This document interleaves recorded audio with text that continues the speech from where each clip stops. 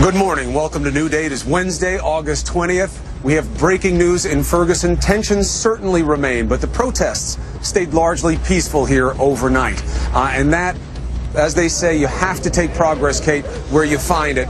And last night, there was progress. It's not ideal here. It's not normal, but it was better.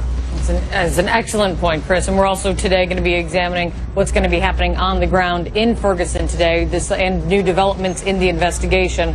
We're going to speak with people who have worked with Attorney General Eric Holder as he heads to Ferguson. But for now, let's get more on the protests overnight, the progress being made. Chris is on the ground. Hey, Chris.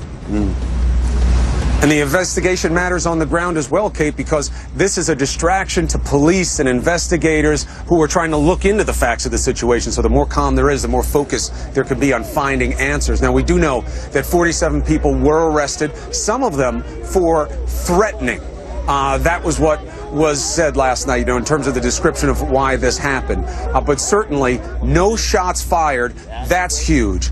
Captain Ron Johnson notes a change in dynamic, saying this may be a turning point, but this turning point did not come easily. Police did have to respond forcefully several times, most notably after a small group of what's being called agitators lost control.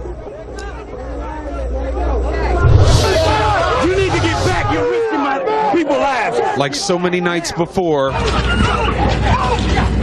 Tuesday in Ferguson, quickly overcome by chaos. And disperse immediately. The agitators, the criminals, embedded themselves and hid behind media. They began throwing bottles, they threw urine on officers, and that's what caused officers to take action and begin to make arrests. Today,